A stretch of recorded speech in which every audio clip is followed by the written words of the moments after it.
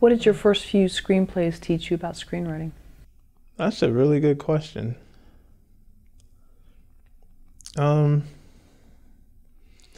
I think some of my, even like a lot of my early films, I was a huge lover of like horror action, sci-fi action. Um, I always like sort of the more supernatural themes or the more, the stuff that was sort of extraordinary because it was, I felt like there were no rules. Like you could sort of, in terms of story, you could say or do anything you wanted. So a lot of those early scripts were in that vein. It was like, these huge epics. Like I learned very quickly that when you start out as a writer, like don't write yourself into a situation where it's something that can't be made. I think that's the biggest thing I learned is sometimes you need to sort of tone it down, bring it back down to the ground a little bit,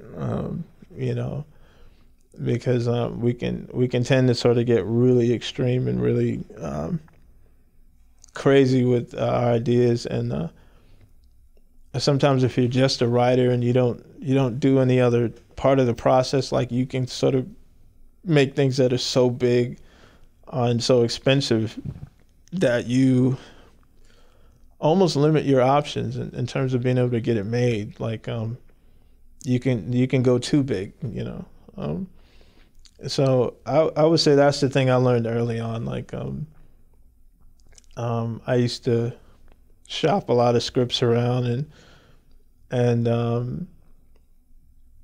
had these lofty ideas, and when it came down to actually making my first feature, I was like, okay, that's not gonna happen. Like we cannot make Transformers with no budget, so we got to bring this back down to reality. And so I started to shift my approach a little bit. I started to look at the things I actually had access to versus sort of writing about these things that were just way too big to get made. And so I started looking at the resources I had, and then let that influence the story or the way that I would write the script. For instance, if I knew somebody with a bar, or if I knew somebody with a garage, or whatever the case is, I once it came to actually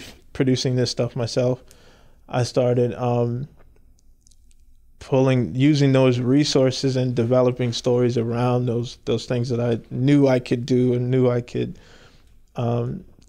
get access to, so that I would set myself up to succeed, as far as producing these projects. And I was like, I started out writing these extreme, massive stories, and then I was like, okay, I'm going to bring it all the way down to the ground and then work my way back up to making bigger and bigger films, and sort of do it that way.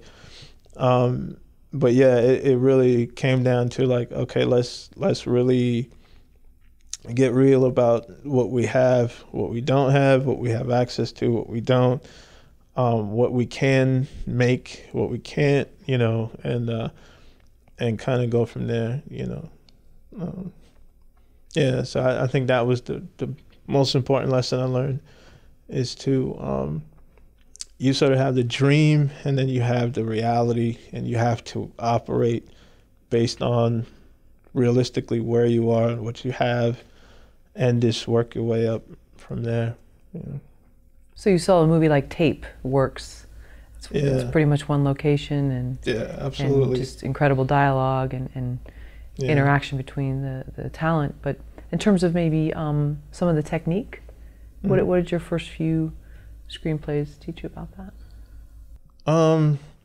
What was interesting is because of my background of sort of doing it every part of the process myself, I had a slightly different view of it, because when I write, I'm already thinking about how the scene is going to be done, how it's going to be shot, what type of shots I'll be using, because I'm also the cinematographer. So, yeah, it definitely, I think, gave me a different vantage point of it, because as I'm writing it, I know how it needs to be shot. I know how many shots I'm going to need. You know, I'm already looking at I'm already sort of breaking it down as I'm writing it. And so I knew, like, as I'm writing, I know I'm able to do these things. Like, I know I'm able to produce these scenes, you know what I mean? So I'm able to sort of not limit myself, but I'm able to sort of be a little more informed about how I'm writing these scenes, like making sure that I'm not putting anything on the page that can't be done, you know what I mean? So yeah, I would say that from that standpoint, being the person that is going to shoot it, who's going to edit it, you know,